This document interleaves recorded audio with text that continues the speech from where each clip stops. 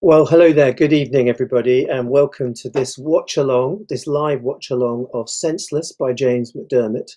Um, my name's Steve Waters. I'm Professor of Script Writing at the University of East Anglia, and I've also had the privilege of being the so-called academic lead on the development of Senseless over, well, really the last 18 months.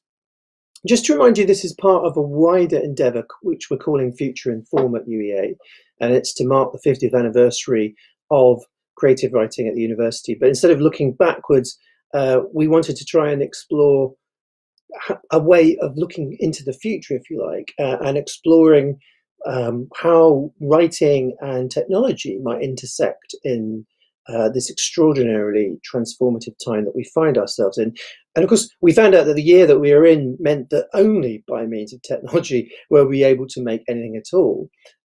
When we started Senseless back at the beginning of really sort of February 2020, we were sitting in a theatre thinking about it as a venue. Now we've ended up on a live stream on YouTube and working in a completely digital mode. And I think that's an indication of why this has been a very necessary and exciting experiment. Now, I'm going to introduce you to two key figures, James McDermott and Dan Shorten, in a second, and they're just appearing on my screens. Hi, James. Hi, Dan. Welcome. Before I big them up and say a little bit about them, let me just tell you a bit about the structure of tonight. So we're not going to spend too long chatting before the screening itself. So we're going to just give you a bit of context and maybe sort of 5-10 minutes or so, just kind of set up the viewing. Then we're going to watch Senseless all together. It lasts about 45 minutes. So it should come down about 9 o'clock.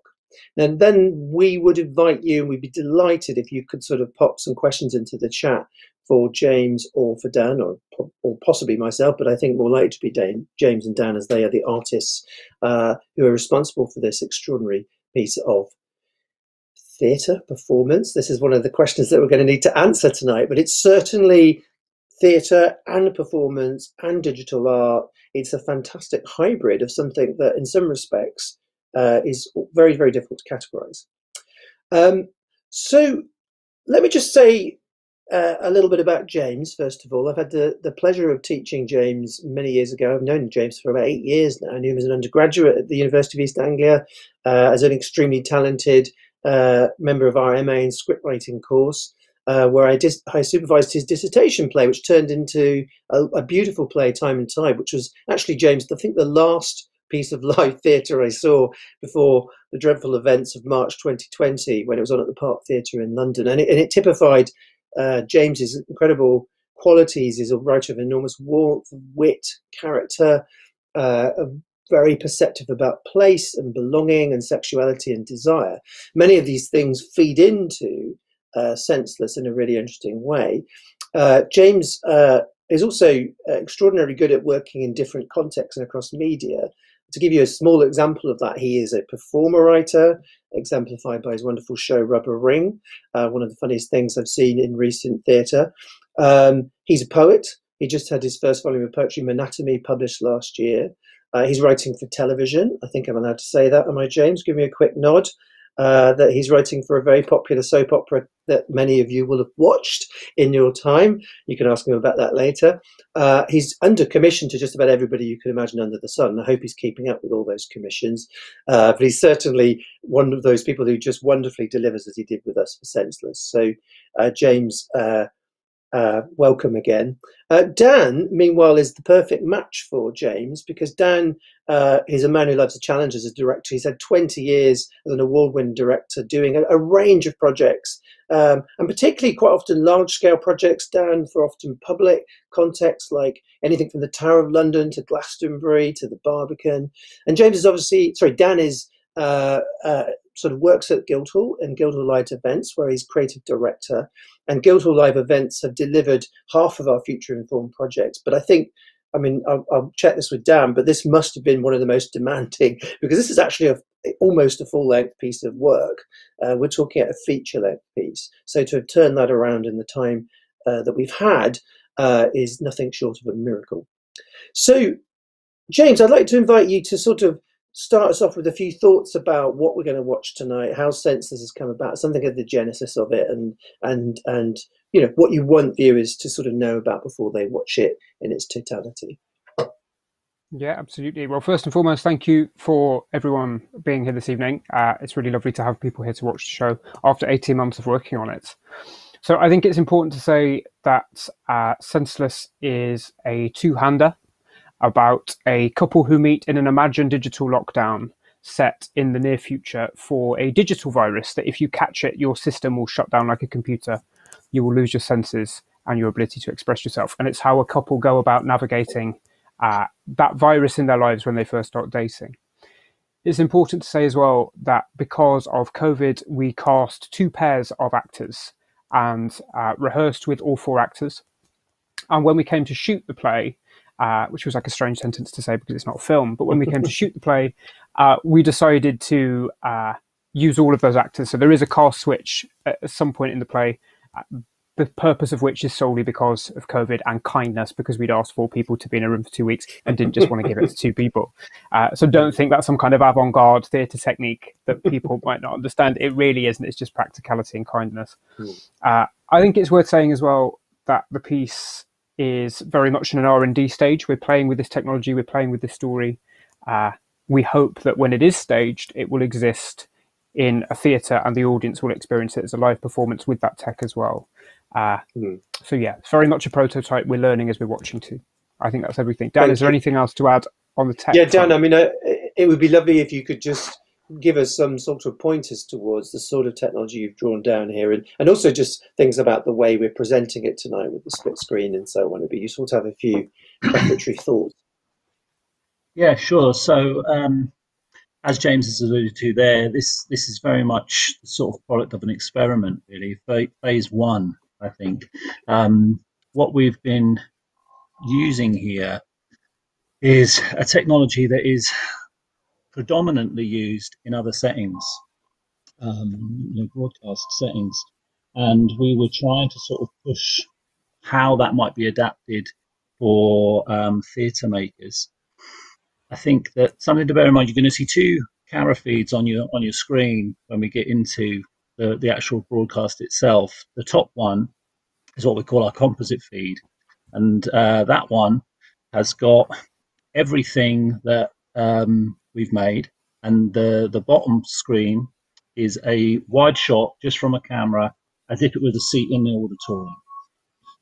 So we're trying to give you sort of an impression of what it might have been like to sit in a theatre and watch this happen, although it's limited by the fact that it is only a camera shot at the moment. And then in the top screen, this composite screen, you're going to see 3 layers of information. Our sort of background projection of the setting, our live actors in the space itself, and then some foreground special effects. And all of that stuff was done in real time, live. There's no post-production in it at all. So in the theatre, the idea was that the auditorium audience would be able to see that composite screen at the same time that they're watching the live performance. So we're sort of unpacking the technology for everybody to kind of see it right there and then. And I think that the themes of the play around sort of connection and communication via mediation was very present in the way that we were thinking about the staging as well. Yeah, that's really well expressed, Dan, actually, because what's so lovely about this is it's almost as like you're seeing, a building and the construction of the building simultaneously. So you've got, I think it's a real invitation to viewers to watch imaginatively tonight and, in a sense, see this as a composite in your own imagination, as well as the composite screen that we've got and the kind of live view. And I think it's lovely that we're putting it out live tonight. So that, again, there's that feeling of something, even though this material is pre-recorded, it has never been seen by an audience together. You are the first audience to see that tonight. And if you're here tonight with us on Friday, you really are the first audience. This is the first night. So we'll be expecting you to be sort of throwing flowers at James and Dan by whatever digital means you can kind of find at the end of the screening. So I think that is possibly all we need to say, because I think it's really important that people just watch this and enjoy it. I should say that it's a really wonderful, frank and sort of candid piece about sexual experience. So, kind of that's built in, and enjoy that. But obviously, if that doesn't feel appropriate, you may want to tune out over the next 5 minutes or so. Otherwise, I think everybody else will just kind of absolutely delight in that. So good luck, everybody. Enjoy what you watch. We'll be here when it finishes, ready for your questions. And actually, because we're starting rather promptly, we'll have even more time for those questions. So without further ado, I present to you the debut of Senseless by James McDermott. Hey, I'm Eve, 30-year-old Norwich gal looking for mates and dates. Into writing, singing, dancing, and deep chats. Message me. Kiss, kiss. You promised yourself you wouldn't download this again. But then he promised you would keep it in his pants. And then he sent her dick pics. After months in lockdown, I would love people in my area, Tinder. Only problem is I don't really love people. Still, what have you got for me? Oi! Lad from Nuzza, looking for a bird to... We'll try a poultry farm, Bernard Matthews. No. And you look a bit like him, so I'm definitely swiping left.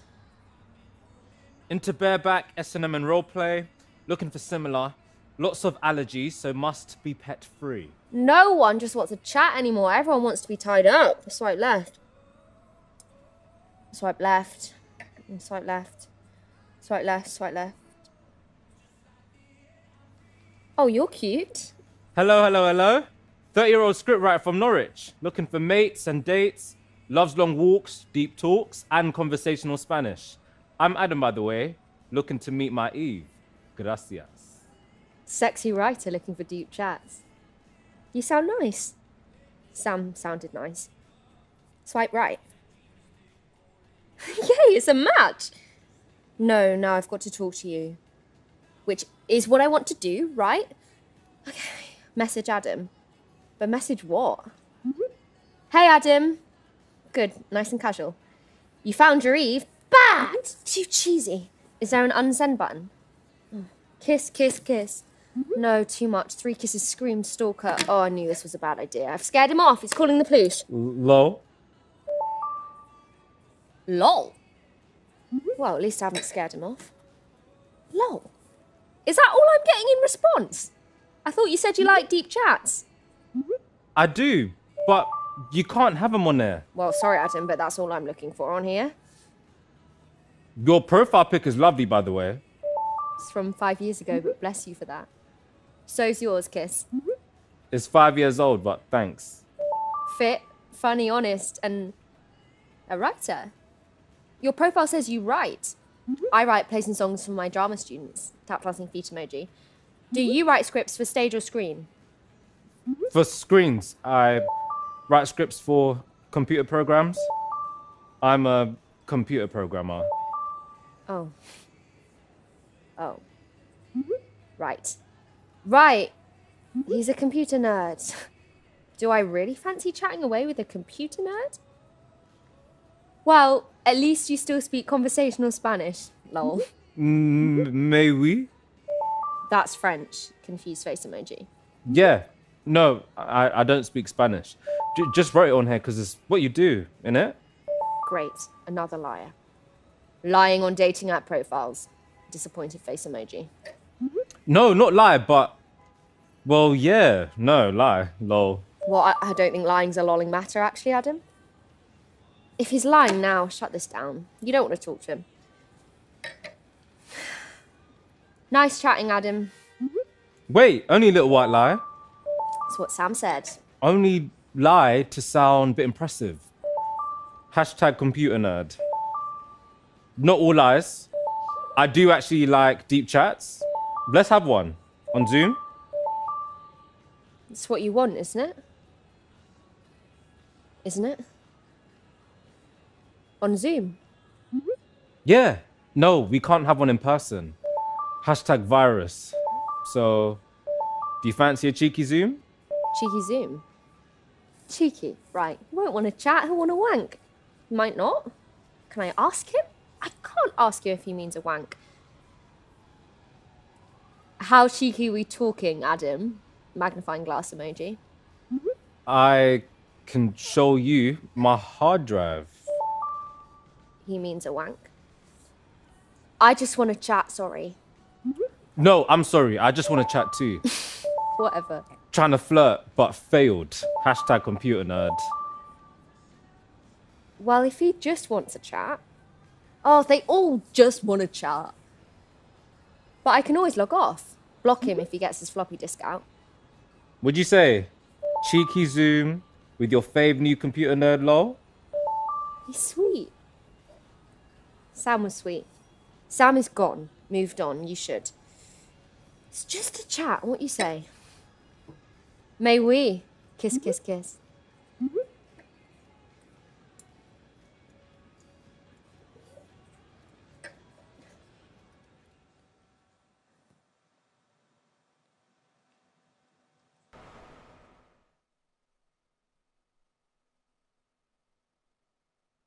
Come on then. I thought you just want to chat. Let me see your hard drive. No, because I just want to chat. Shut up. It's if. Come on. Let me see your hard drive and I'll show you my Your what? USB portal. USB. Jesus. All right, shut up. USB portal. Yeah, all right. I was just trying to speak your language, Mr. Computer Nerd. Oh, well, my language is English. Let's have a chat in English. Let me see your hard drive. No, I don't know you. I don't want to show you my hard drive. Don't you find me attractive? What? I don't know. You don't know. No, yeah, what I mean is your profile picture was attractive. But I'm not in person. We haven't met in person. Meeting now. But not in person. Your photo looks attractive. Your pixels look attractive. You have lovely Wi-Fi. That's the nicest thing anyone's ever said to me. Really? No, Adam, not really. But your pixels look attractive too. Well, that really is the nicest thing anyone's ever said to me. Now, show us your hard drive. No, you don't know who's watching. Who's watching? Webcams, they're cameras. Cameras watch, Eve. I thought you said you worked in computers. I do. So how come you're scared of computers? Because I work in computers. And isn't everyone scared of computers now? Only because of the virus. Show me your hard drive. I'd like to get to know you first. No one knows who they show their bits to. Well, I do. People get their bits up for strangers all the time. You can get arrested for that. Yeah, not on the internet. Well, I don't get my bits out for strangers, so there. It's small, isn't it? What? No, That's no, why no. you won't It show isn't me. small. It isn't small. Oh. Well, no, it isn't massive, so don't get your hopes up, but it isn't small. Well, I won't believe you unless you show me. Well, I'm not going to show you. I don't show my bits to people I know nothing about.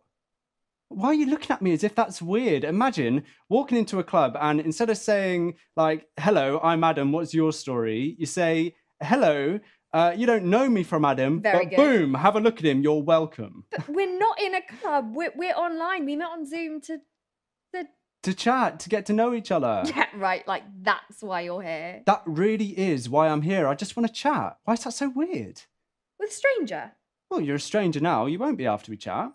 How sad is that? Meeting and talking to a human being. Yeah. I haven't spoken to a human being for ages. Because you're a computer nerd. Because of the lockdown. Jesus. Sorry. Yeah, I do spend all day talking to Alexa, Siri. That's sadder to me. But not as sad as getting your bits out for a stranger online. Right, well, I'm going to go. Oh, because I won't show you my cock. It's a bit direct. I'm being direct. You're asking to see my hard drive, which is more of a floppy disk at the minute anyway. Let's talk then. Great. Dirty. Let's talk dirty. Talk. That's what you wanted, isn't it? Not quite, no. What would you do to me if I was there right now? You are here right now. In the flesh, I mean. Talk to you? What would you do to my body, Adam? Nothing, because of the virus. It wasn't a virus. Well, What would you do to my hot, wet, naked body? I'd smash your back doors in. You'd- You bitch.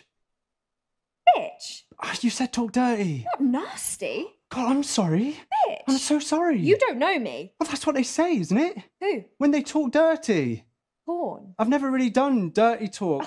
No one talks like porn stars in real life, Adam. Literally every man I know talks like porn stars in real life. But not me. I haven't got the voice for it. It just sounds silly or threatening. Look, I'll go. Don't go. Eve, I'm not going to show you my hard drive. Not yet, anyway. Not yet. I might do eventually in time. If we get on, if we actually even like each other, we might be horrible people. I'm not a horrible person. No, I'm not, but I could be to you. Who knows? And wouldn't you rather know before seeing the hard drive of a horrible person? Well, The only way we're going to know if we're nice people is by talking. I'm not sure I'm really in the mood for talking tonight. On the app, you said you were. I was. You said that's all you wanted. I thought it was, but But what? then I saw you, A sexy man. a stranger. And you got a horny. I got scared. Scared. Yeah. Yeah, it's hard to talk to strangers. It's hard to talk to anyone. But not hard to show him your USB portal. Not online. No. You really do just want to talk then. I really do just want to talk. And if you don't, then it was nice not talking to you. And I'll see you around maybe. Don't go. Let's do it. Let's talk.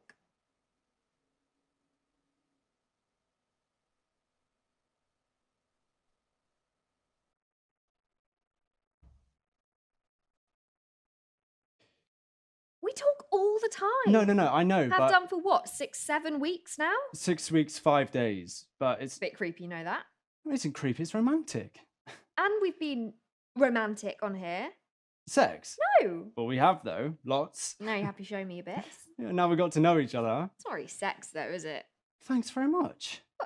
Wanking at each other over the internet. Well, it's a live, interactive sexual experience with each other. That's the least sexy sentence. In the I've same ever- room as each other. Same chat room. Exactly. Live, interactive sexual experience with each other in the same room as each other. It sounds like real sex to me. Sounds like sex with a computer nerd. Well, I am a computer nerd. What I meant was we've been romantic not by Wanking at each other. yes, thank you, Adam, not by but by having dinner together on Zoom. And Zoom nights out on the piss. Hungover bacon sarnies and coffee on Zoom afterwards. So Okay. I don't see how you can say that What? our thing, Thing. yes, for now, thing, that our thing doesn't feel real. Well, because it isn't real to me unless we do it in real life. Do what in real life? Our thing. Meet, have dinner, go out, have bacon sarnies and coffee. But we do all that stuff. Yeah, but not together, not in real life. This is real life, It's digital life. which is real life No, now. it's just a part of real life. Anyway, shush. I want to meet you, Eve, in person, in the flesh. Well, we can't, not yet. Why not? Because the lockdown. Yeah, yes. But it's just been lifted. No, I know, but the virus is still here. The cases are decreasing. Not according to the news. They are, according to the news I'm watching. Regardless, I feel unsafe. That's just your feeling. Your feelings aren't real. My feelings aren't real. No, oh. Don't say that to an artist. What I mean is your feelings aren't facts. Facts like data, Mr. Computer Programmer. Exactly. And I've seen the data from my company saying we're safe. Yeah, So but that's not the real data. That's fake news. fake news. Yeah, facts. Your company needs people Oh my to believe. God, it's like talking to Twitter. So their customers and staff don't feel unsafe. It's humans that spread the virus. Yeah, a computer virus, a virus from computers. Well, yeah, but That makes humans shut down, Adam. Lose the ability to move and feel and be creative. Yes, in extreme makes them cases. speak an algorithm until they eventually crash and can't restart. Eve, it's like COVID. You can only catch it through human contact. So So why risk meeting in the flesh yet? because we've been isolating, we can get tested, we can keep our distance. What's the point meeting right now? To meet in real life. We've met in real life. No, I've met pixels, sound waves, Eve. I want to meet in the flesh. But why right now when we won't be able to touch? Our energies can touch. All right, Buddha. You know what I mean. You don't get energy back from a screen. And we can talk. We've talked for weeks. Yeah, with our thumbs. Talking now with our mouths. Our pixels. My pixels. Your My devices. sexy Your pixels. online Which avatars. are more real than me. What? More real than you? Look, shall we wank at each other over the internet? No. A man turning down sex? You can't be a real man. Well, I'm not. I'm pixels, sound waves. Stop trying to avoid really talking to me. What do you mean your online avatars are more real than you? Inside, I know how big and brilliant I am. You are big and brilliant. I know I am. I don't need you to tell me. I was just being nice. I'm as big and brilliant as the internet, mate. Well, I wouldn't go that far. I would. But... Anyway, shut up. Who asked you? I'm opening up here. Yeah. Go on. Sorry. And on the internet, I can be my big and brilliant self, my real self. But in public, with other people. Is that why you really don't want to meet? You're worried you're not going to be as real, as really interesting as your online avatars? Of course I'll be as interesting. You're worried I'm not going to find you as sexy as I find your sexy pixels? I think you're projecting. Well, maybe I am. Don't think I'm scared shitless about meeting you too? Of course I am. But that fear, it's a feeling I'm willing to brave to see if we have a real connection. We have a real connection online. Until the Wi-Fi cuts out. And I meant like a human, physical, bodily connection. Energy. Which is just a feeling that isn't real anyway, right? Oh my God, just shut up. Scientific equations and chemical reactions like the ones in computers, Shut right? up. So, come on then, get tested and meet me in the flesh. What'd you say? Adam, I love what we have now. It's dreamy. So let's not risk destroying it by... By what? Making it real? We won't destroy it. We'll develop it, deepen it. I just don't feel ready. Because of the virus? Because of the virus. This has nothing to do with the virus. You clearly just don't want something real. Don't psychoanalyze me. No, don't you know how bad this is making me feel? Making me feel ugly and boring because you don't want to meet. Making me feel predatory, like I'm having to pressure you and bully you into meeting. Then stop. No, because I know deep down, underneath all the doubts, you want to meet. Because, not that you ever think to ask, but I'm big and brilliant too. Now, not at first. I'm shy, clumsy, I just bang on about computers, boring twat. But when I find someone like you, it's like a kindred spirit who helps me be brave enough to be my real self. I'm magnificent. You'll love me. Look, Eve, we've helped each other be our real selves online. I think we can help each other be our real selves in person. I told you about the last real thing I had. Yeah, I'm not going to hurt you like Sam did. Can't promise you won't hurt me. I didn't promise anything.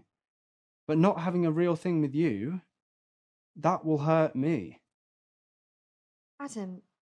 I want to meet Eve. And if you don't, then...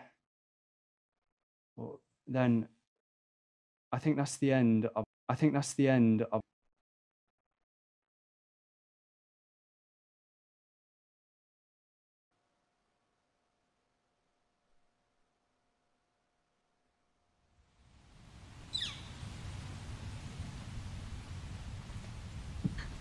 Hey. Hi. Hey, it's good to meet you. And you. For real. In person. In the flesh.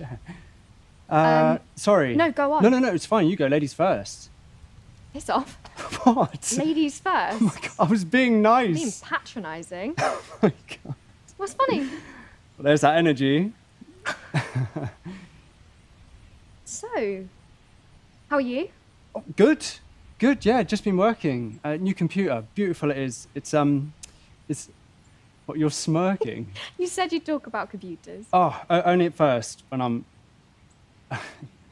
You're tall. You're small. I'm not. It's just smaller than I expected then. Is that a problem? What? No, of course not. God, is my height a problem? No, shut up. Don't be daft. Right, good. You look, like, great, by the way. I know. So do you. I don't know what to say. Me neither. It feels like... Like what? Just like we've said everything already. Yeah. So, what would you like to do then? Dinner? Oh, I've eaten. Oh. Have you? No, I have. A drink? Bars aren't open because of... Because of the virus. Yeah, because of the virus, yeah. Right. Well, we could go back to mine. What? Just for a bacon sarnie and a coffee, or... We aren't supposed... Households aren't supposed to be... Oh, no, but we've both been tested. Yeah, no, I know. And we've both been working from home. Yeah, so but my housemates, it's... have all been self-isolating and working from home too, right? Right. Yeah, no, okay. It's just... Look, going back to yours... For a sarnie. And a coffee, yeah. It's just... that might be all I want on our first real date. Oh, you see, I thought we were already dating for real. No, but now we've... What I'm saying is a bacon sarnie and a coffee might be all I want. Might be all you're getting. What? No biscuits in my coffee? No, absolutely not. No. Look, you don't have to come back if you don't want to. It's... You don't have to invite me back if you don't want to. Oh, no, I want to invite you back. I want to come back. Right, good. But you don't have to say that if now you've met me, you know, for real, in person, in the flesh, and I'm like too tall or just not as sexy as my pixels. I think or... you're magnificent. I think you're big and brilliant too. I thought I was small. So, back to mine?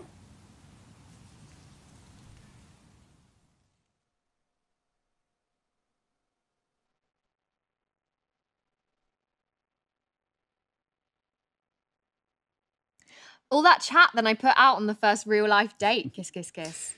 Shall we meet to do it again? Lol, tongue out, winky face. What time are we meeting at Wagamars? Or we could skip the chat and go straight to yours. What time are we hooking up? Hook up, kiss. Fuck. Fuck me. Sorry about last night. That's never happened before. It's fine. It happens to lots of men, kiss. Sorry, again. Don't know what's happening. It's fine again. When am I seeing you? Hey, when we meeting again? Adam, it's me again. Hope everything's okay as you haven't replied to my messages, sad face. If you're embarrassed or ashamed, don't be. This happens to loads of men. We can meet to chat instead. Right, well, you obviously don't want to meet to chat. Clearly, it was all about sex to you. You only tried to convince me our thing wasn't real because you wanted sex in real life till you stopped finding me fit and couldn't keep it up. Bastard, bastard, bastard. Adam, soz about last night's message. She'd had a bottle of Merlot. Lol. Message me, please. Kiss, kiss, kiss, kiss, kiss, kiss. Adam, I haven't heard from you in days now. Please talk to me like we used to. We never talk anymore. Eve! He's alive. I am so sorry for the late replies. I haven't been ignoring you. It wasn't all about the sex. I obviously still find you fit. I've been ill. Ill? It's been stopping me feeling and moving and getting it up. I'm plus. Plus? Pos. Possibly what? No, positive. About what? Us? With the virus. OMG, why didn't you tell me? I couldn't leave my bed to get my phone. For a week. For a week. It was that bad. Are you okay? Kiss, kiss, kiss? I'm getting there. I want to see you. I want to see you too, but we can't. You prob's got it too. What? You're the only person I interact with. Shit. Take the test. OMG, what if I've got it? You'll be fine. You weren't? My symptoms were mild. Yours will be too. You're fit. I know. Oh, you know what I mean. You'll be okay. Shit, if I got it, what about my housemates? They aren't fit. I know. Dog ugly. Lol, you know what I mean. Underlying health conditions. You could come and isolate with me. Move in together, Hardly. but live together, Isolate together. just so we can have sex. No. Just because I want to spend quality time with you again. Like we did online before we met for real. Thanks to the virus, I can't even keep it up. LOL. And I think I really like you. I think I really like you too. Kiss, kiss, kiss. So if you like me, and if you plus, isolate with me?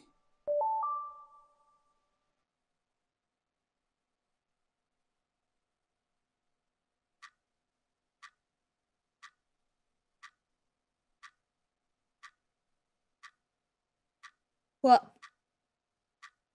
I'm so sorry. It's fine. It isn't fine. And it isn't because of you. I know that. You move in with me. Isolate with you. Isolate with me. And then we can't even... Stop it. It's fine. What are you watching? Big Bang Theory? You? Gogglebox. Look, turn these off a minute. Adam, it's fine. It might be good for us. How come? Well, since we met in person, all we did was have sex. You know, we stopped really connecting like we did online. Because we're animals. We aren't just meant to chat online.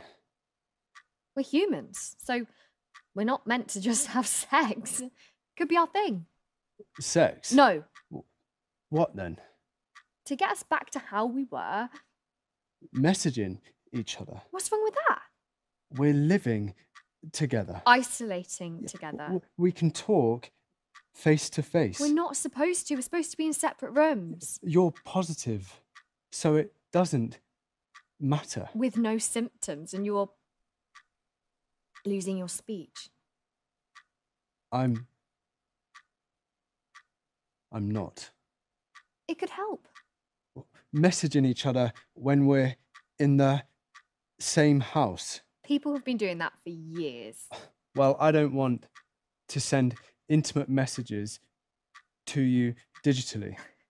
Didn't stop you when we first met. Oh, we didn't have a choice then. We do now. All our messages are stored, you know. Here he goes. It's true. Stored and data harvested. This again. Who's going to want to read our dirty messages? Perverts. You know how dirty they are. If you were a government official, you'd want to read them. I would, to be fair. And I don't want them to be data, to be stored and sold and shared. If we can't, like, we should just talk. Not really much of a talker. You never shut up. Oi! Know what I mean about real stuff. Is that why you want us to message again? I want us to message because it's cute. I want us to message to help you. Is that why our thing became just sexual? Because you're scared of talking in real life? No, I'm not scared of talking. I'm scared of how men respond when I talk. I'm intrigued now. Talk to me. I'm talking now. Really talk to me. About what? Where your fear of real connection comes from. Shut up. See? You're scared to talk. I'm not. I just don't know where that comes from. Not that I'm scared of real connection. I know where mine comes from. Or at least, I think I know. Where? If I tell you mine, you've got to tell me yours. Deal. Go on. Dad, when Mum died, every time I'd cry, every time I'd want to talk to him about it, would be, men don't cry. Men are doers, not talkers. It's why I love computers. Can type, not talk. Have big, emotional chats online. And no one can see you cry behind a screen. Adam, Your turn. your speech is getting worse. Oh, come on.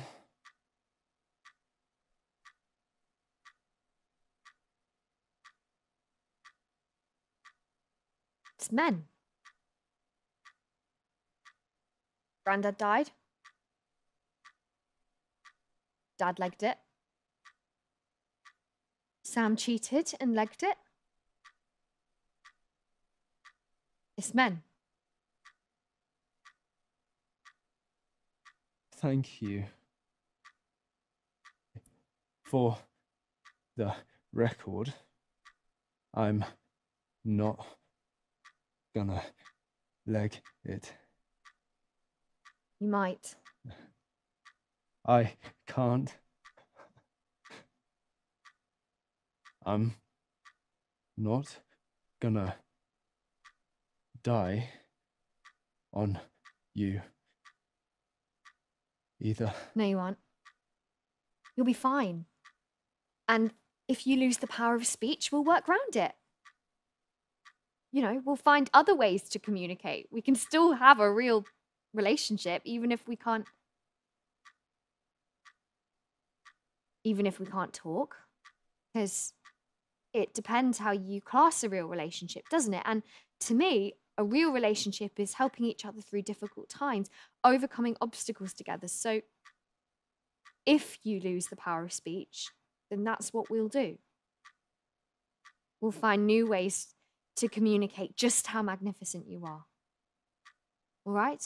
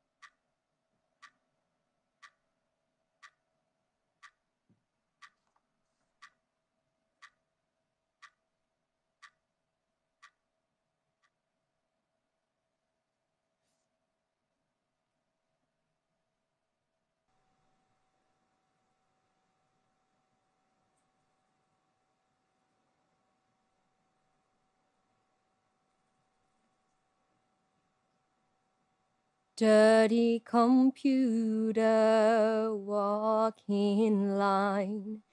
If you look closer, you'll recognize I'm not that special, I'm broke inside. Crashing slowly, the bugs are in me. Dirty computer, breaking down, picking my face up off the ground. I'll love you in this space and time, 'cause baby, all I'll ever be is your dirty computer.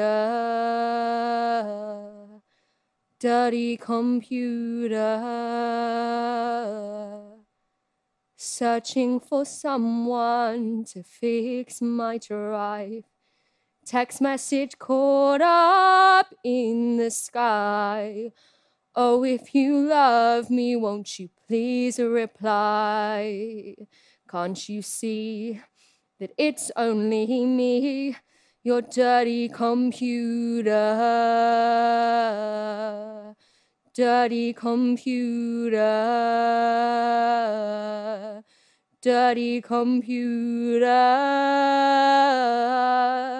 dirty computer.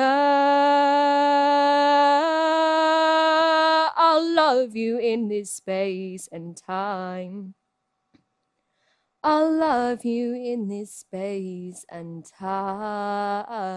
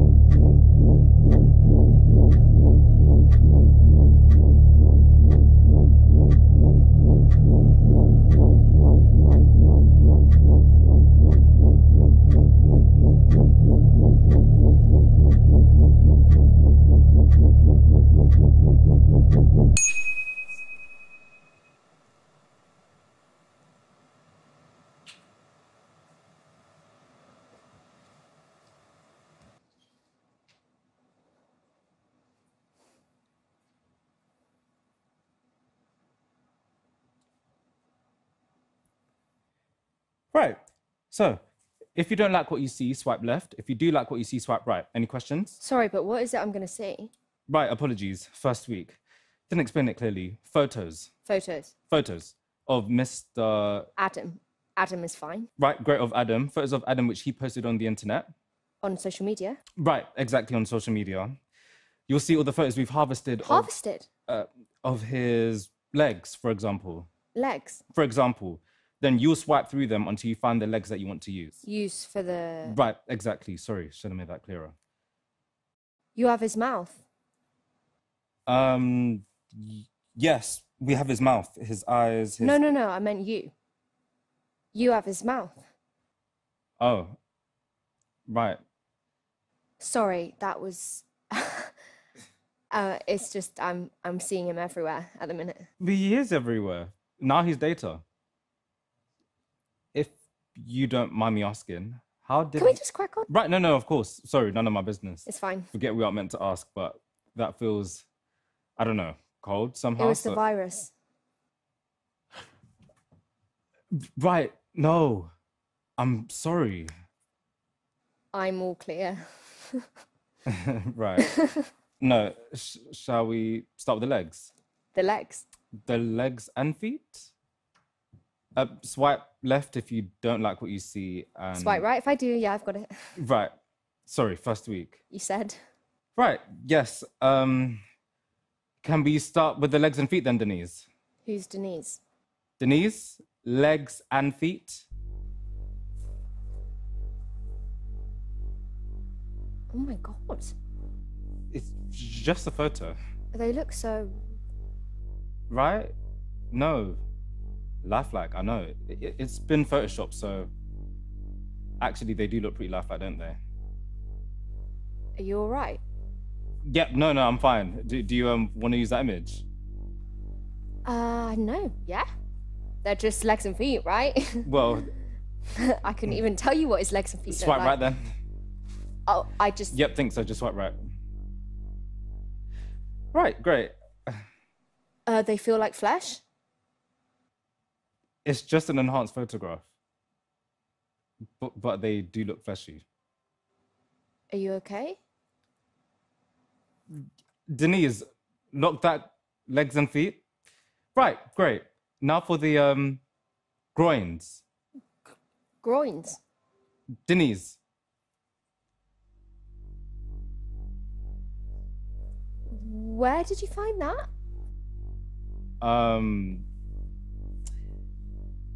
Yes, right. The dating app on which... We first met. Right, exactly. Shall we use that image Are there any more? of his? Yep. Right, that's the only one we have of his, I'm afraid. It will have to do then. Denise, lock that groin. Right, arms.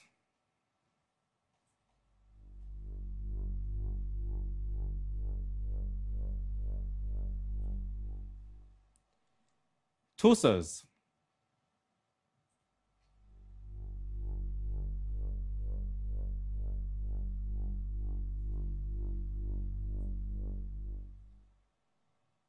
Heads. I can't. It's just a photo. I know, but they feel like flesh. Do they? Have you not felt them?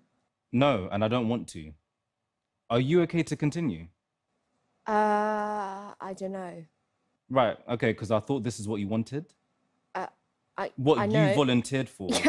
I know. Right, so do you mind me asking why? What? No, that's inappropriate. Well, why I want this? Yes. No, I shouldn't ask. Aren't supposed to. Well, why do you work here? If I'm allowed to ask. Always loved tech. Always on my phone as a kid. Every break time, every night, my grand just sat there on my phone. Always wanted to get into tech too, but when Gran died, I could. Finally had the time to get a job here. Why did you volunteer for this? Grief? Curiosity? And if he isn't real, he can't abandon me. He is real. He's data and data's real. Yeah, by real, I meant human. Humans are data.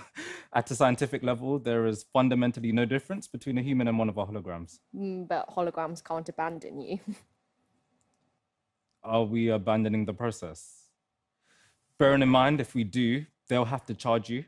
Charge me. It's free. If you finish the trial, if you make the product. The product. I know. It's horrible. But that's what they've told me to say. Are you okay to continue? Are you? They're just photos. They're just photos. Okay. Okay, let's do it. Right, good. Apologies, Denise. Can we see the heads?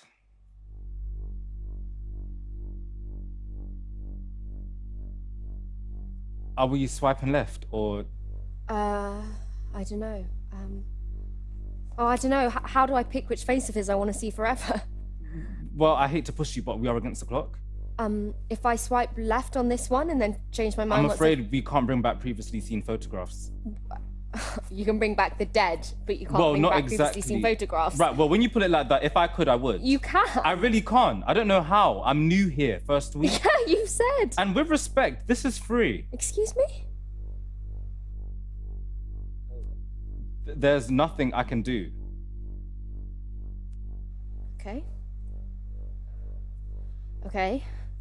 Right. So, are we swiping left or right on this photo? Well, it's a lovely photo. It is. So I kind of don't want to swipe left in case the others aren't as lovely. The choice is yours. He looks happy in this one. Yep. Sorry to rush you. Okay. Okay, God's sake.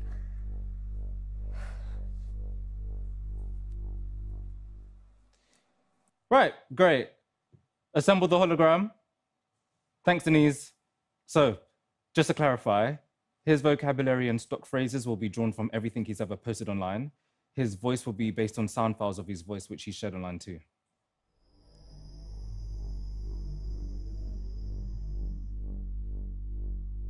Oh my God. That was quick, Denise. Adam? He has got my mouth, hasn't he? Sorry, but can I, Yes, of course. I'll leave you to it.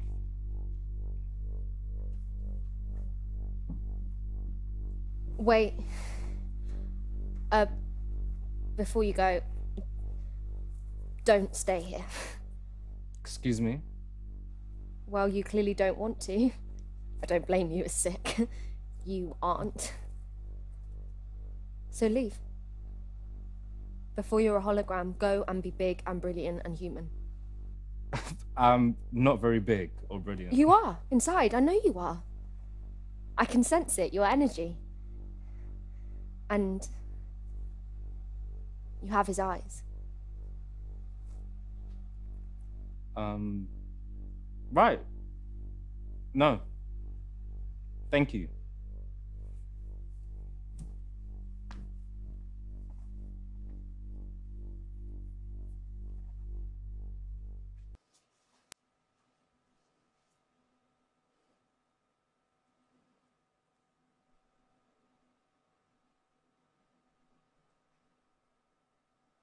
What should we do? Wank at each other on the internet. You won't feel anything. You can't come. Dinner? You don't need to eat.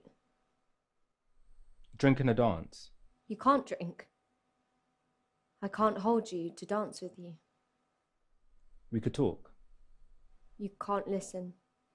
We could write. You don't have an imagination. We could draw. You don't know what drawing is. It's just a word to you.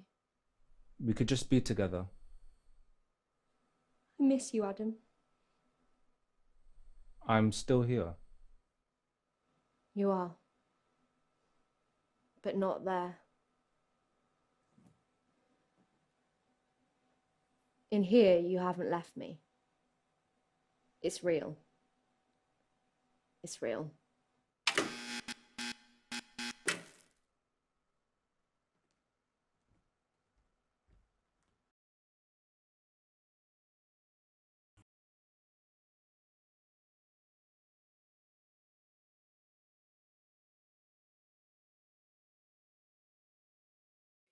Well, thank you. I would love to be surrounded by the sound of applause, which I know I would be were I in the presence of an actual audience. But certainly from my end, I'm going to add a few tepid claps in there because, of course, they're at least symbolic claps, shall we say, and I can see a few sort of visual representations of claps as well. That was an extraordinary experience, actually. I must say, having known about this project, read the script, seen various iterations of the production, this is actually the first time where the full force of what this project is has really landed. I think it is, there's something about the continuity of the whole show, watching it continuously, that has sort of been more than the sum of its parts. So, you know, congratulations to both of you, because I thought that was an incredibly absorbing and emotional experience. And before I take questions, and please, I want to invite everybody to add their questions, which Molly's going to sort of feed through to me. I'd love to ask a couple of questions myself. Firstly, for James, I mean, obviously, the obvious question is, how does it feel watching it? I'd love you to say a little bit about the journey you've been on this year as well. Clearly, you had an extraordinarily open brief in some respects, but also, as the year went on, you were finding yourself more and more, you know, beginning to understand the possibilities of the technology you were going to engage with. But you still had to stay true to your story and finding a way in which you could write something that, if you like, could only exist in this version, I suppose, has been your project. So I'd love to have a few thoughts from you at the end of this journey about how it's been as a writer. Yeah, thank you. So I think in terms of watching it now, it still feels anticlimactic to me. I think that is the thing I feel all the time because we haven't been in a room with an audience. So I feel like I'm watching just a film of a rehearsal still. It is that sense of kind of sad to say because it is a tech-heavy project, but I think for me, for it to be theatre, it is about bodies in space and time, and I still feel like I'm lacking that element. But I'm still moved by the sweep of the story and the performances and what the tech brought to it. I think in terms of the journey, I think when I first started thinking about what I would write for the brief, which was write a play about what playwriting might look in 50 years' time, it was so open that I just got very daunted by tech and thought I've got to write a story around tech. And I think that was my thinking at first. And so what I was writing didn't have heart or character really. I was just trying to serve new technology and toys. And then I remember having a conversation with you and the partners at Theatre Royal and just said, write characters, but let the tech bring those characters together, pull those characters apart, let the tech be part of the story and not just glitter on top of the story. And I think that's been that process now. And I think that certainly came out tonight. Whilst I say it feels anticlimactic, it is solely that sense of I'm not in the room with those actors and that audience. And so that's so contrary to what I'm used to as a playwright. But I think I'm still really invested in their stories. And yeah, glad we went in that way of writing the characters more than the tech. Yeah, I mean, that's an interesting way of bringing in Dan, actually, because I was just really thinking about the tech as I was watching it. What is it doing? There are scenes that are impossible scenes, if you like, if you imagine them in a conventional piece of theatre. I mean, it's remarkable fluency, moments where people are talking to telephone screens. Obviously, there are moments where we're obviously in real time watching a messaging conversation taking place across a sort of broken piece of time, if you like, and very haunting, actually, particularly when Adam zones out.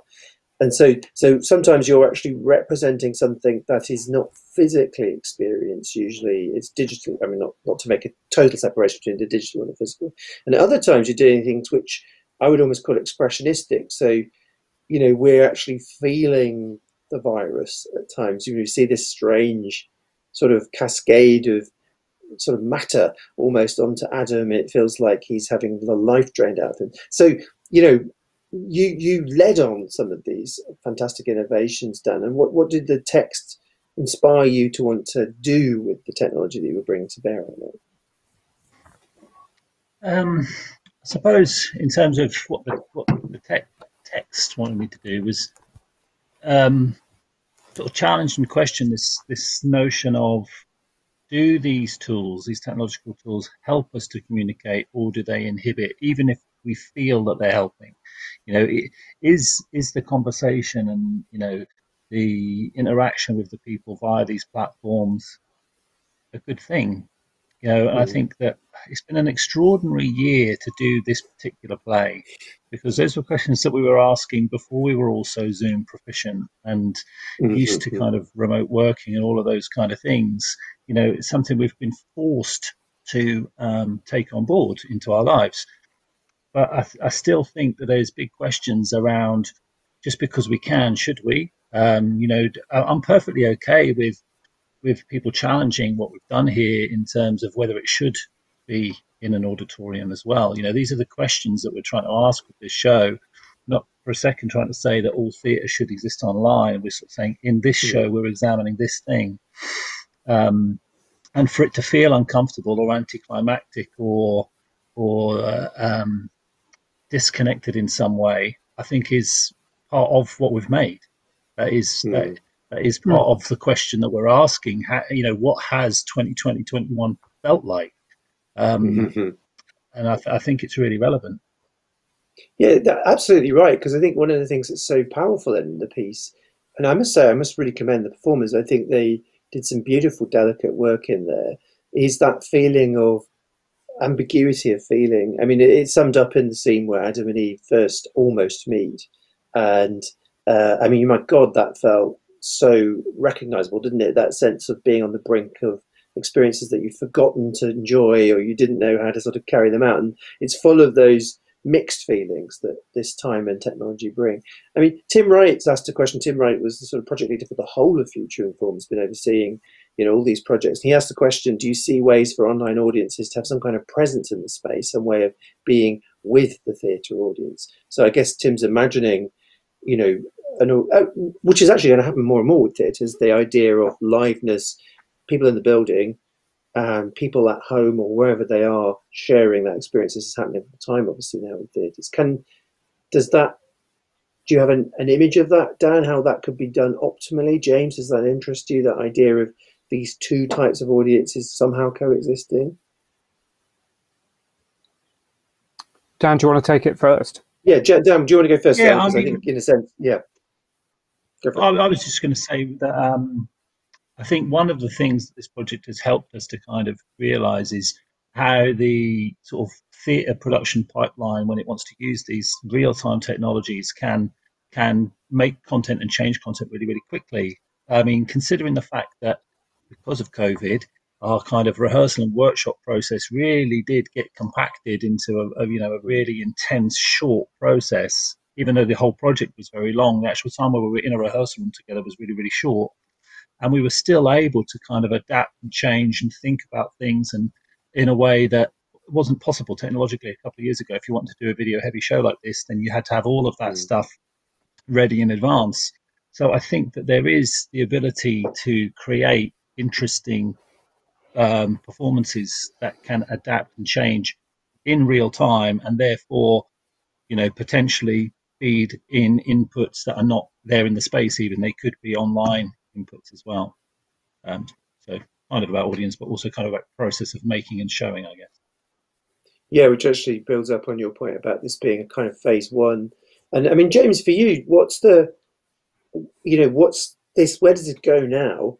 I mean, obviously, hopefully where it goes now is into a venue. And I mean, I cannot stress enough how extraordinary it was that GLE pulled off this within effectively a fortnight from the process of development. I mean, that, even a normal 2 people and a table usually takes a little bit longer than a fortnight, doesn't it, in terms of theatrical time? So this extraordinary speed of rehearsal and realization is really quite unique.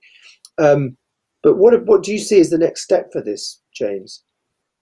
Yeah, I think, well, to answer that and Tim's question in the same answer, really, that sense of, for me, the thinking now is, can it exist in a room with a live audience? Because I think you get such a strong online experience because you're seeing that tech. But how can you see all that stuff in a room? So I think the next step for me is being in the room with the play and with people and seeing if it works as a play and not just a piece of hybrid cinema, if you like. And then if it does work as a play and the audience respond to the kind of energy of the piece in the room and the shape of the night out that it would be, then thinking, how does that live audience experience the 3 layers of the play in the room, whether that's goggles, whether that's a mesh on screen? I think that's the next stage for tech as well as for the text.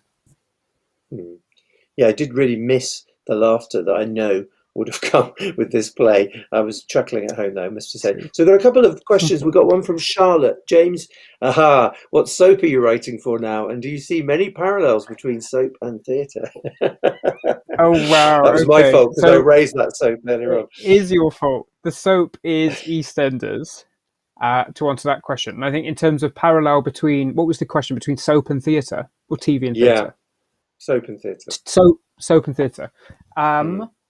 I think all scenes are fundamentally built on that idea of a character is in pursuit of an objective and they're trying to get it in the play and in TV. And I think soap opera is a condensed version of that, that's happening very, very quickly. Whereas in theatre, Adam wants to meet Eve and I might get 50 minutes out of that exchange, allowing me to explore themes and ideas in more depth, whereas I could never write a 50-minute scene on soap. So I think, it's all driven by characters in pursuit of a goal and trying to get that in a scene. But I think theatre can allow a slower version of that dynamic. Yeah. We'd love to see a future informed version of EastEnders, I have to say. That's got to be that is phase 2. And you said, what's phase 2? We're going to set it in Albert Square. There's a question from Henry Sutton. Henry's really the architect of future inform, and he's asked the question, is theatre script writing more collaborative than ever? or is the writer the key? That's a really interesting question, isn't it? I mean, more collaborators than ever right now during this time, or is it something about these new technologies coming on stream? I mean, Dan, just a question for you.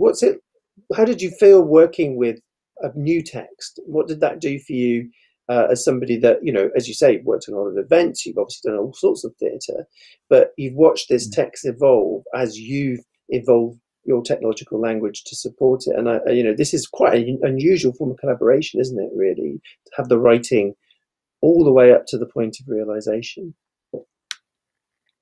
Yeah, I mean, I think for me, I suppose it was a more typical process that you might experience, like in a devised process. James was really sort of responsive and open and giving with his sort of creative, with his creativity, never kind of closed or stubborn. Passionate, of course, but you're really fluid, really fluid. So it was pretty comfortable, really. I think that the ideas evolved together.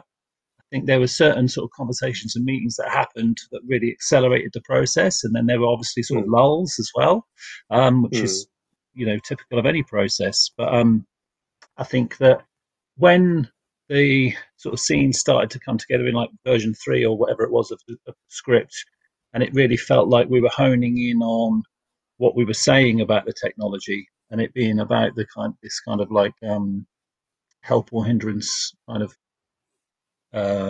messaging. But then I felt it really sort of like bolted down really quickly after that, and then it just became about detail and sort of embellishment of character and story and reasoning behind why are the choices happening. And then the visual design sort of came after that. The visual design came quite late, actually. Incredible, by the way, an incredible team of student technicians and designers. I mean, Guildhall's team of trainee artists, designers, lighting designers, and so on have really been shown off to great effect, I think, here. There's another really great question from Jack Ferry, who's currently on the MA. Hi, Jack. Do you think streaming filming risks losing what makes theatre unique? Its temporal mortality, created and destroyed every night, compared to other narrative forms? Or do we gain more than we lose? It's a really, really lovely question, isn't it?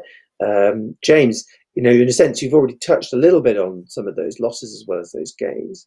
But that thing about this sticks around, does that really change things for you? Do you know, I think I've thought about this a lot as the project's kind of wound down. And I think for me, theatre is about bodies in space and time, and it is about turning technology off. I think that's why I love it. I think and certainly what I think theatre might be in the future as well for that gesture of the project, that in the future it might be one of those few spaces left where we do get together with strangers and turn tech off to share a live human experience. So I think we do lose something, and I think that's why I feel anticlimactic with it. And to go back to Henry's question as well, that sense of, I think theatre is so collaborative, because to me playwriting is not literary. You're making an event, you're shaping energy in a room, and I think that's why I feel like this tonight, that I'm thrilled that it's here, but I think I want to feel that energy in the room, and so I do feel something is lost.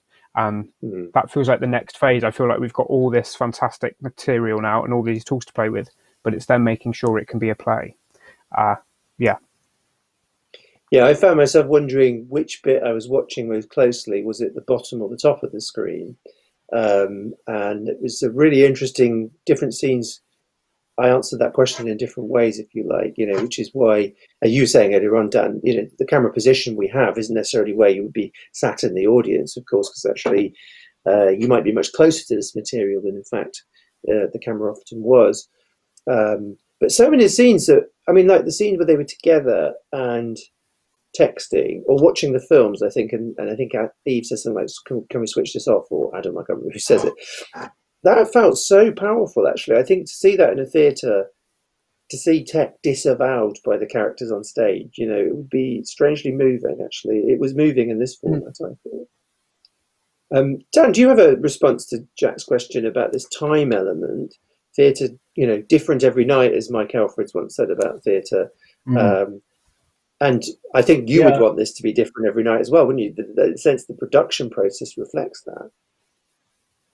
Yeah, I do have a response, and it is different to James's, actually. I think that for me, the sort of evolution of how we present work and how we receive work is really interesting. And I think that if theatre is going to involve this sort of technology, it can't do it by sacrificing what it is. So at the moment, we have an issue here where there is no live play. There is a series of sort of workshop outcomes that have been recorded and presented. And that's what we've done as part of this project.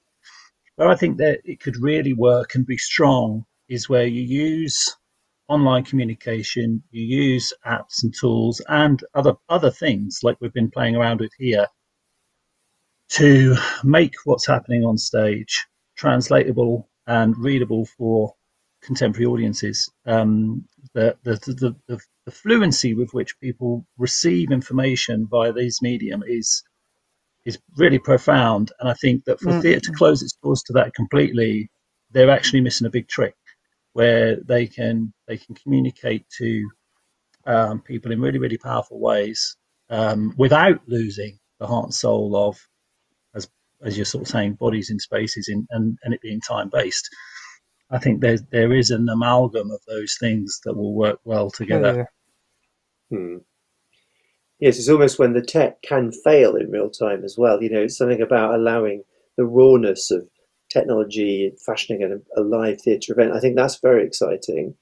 I mean, for example, sorry, Steve, yeah. I was just saying things like, for example, characters having social media presence, that kind of thing. So you could actually, before you go to the theatre, you can log on to Eve's profile and see what she's all about and judge her before you even get there, like we do. You're going to meet someone for the first time now. You're going to Facebook them. You're going to Google them before you meet them. This is part of how we live the lives that we live. So theatre should be reflecting that. You know, theatre talks to us about. Oddly enough, that was one of your early ideas, actually, James. I seem to recall was something of that nature, where there'd be a lot of pre-show sort of technological engagement. Absolutely, yeah. I know. Well, first and foremost, I think I completely agree with you, Dan. In that sense, theatre has got to embrace that sense of tech and those modes of communication and the language of those forms of communication. But I think that first idea as well, yeah, we were going to create like a reality TV show in which Adam and Steve, there we go. Always writing about games. Adam and Eve comes in, and then the audience decide what happens to them with smart devices. And yeah, they were going to meet those characters digitally before they came to the theatre. So it was all going to go in that direction. But I'm glad we've gone in this direction instead now. Now, we've had a lovely conversation, which is brilliant. In fact, we've now gone over time. I'm not sure that necessarily presents problems, but just if there's one last question coming through the chat, if anybody wants to quickly bang one in, I'm staring at it intensely and not seeing anything, which is absolutely fine, because I think we've had a very emotionally potent evening, and I think we all need to sort of go out and breathe some fresh air now. So all that remains me to do is to thank so much James and Dan for your incredible work this year and for this incredible show. And I, really want to sit in the theatre and watch it with you very soon. And let's hope that happens within the year. And thank everybody for turning up tonight and watching with us. It's made it an event, which has been great. So goodbye from me. Goodbye from Dan and goodbye James. From me. And with the three Ronnies. Goodbye from him. Yes. Good night, everybody. Bye-bye. Good night, thanks.